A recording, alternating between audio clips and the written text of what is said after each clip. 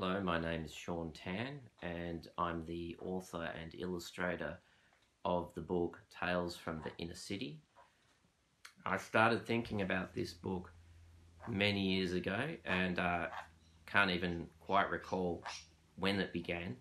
It came from just the idle thought, as many stories do, of what would happen if animals lived in spaces that were normally reserved only for human beings.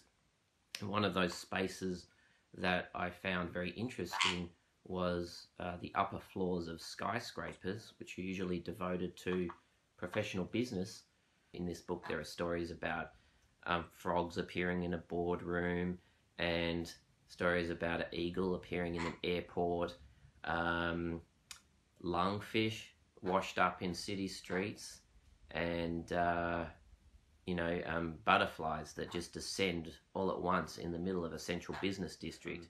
Very grateful for the opportunity to be able to hand this book over to other readers, both young and old, and continuing this, I think, very important conversation that we need to have about our relationship with the natural world.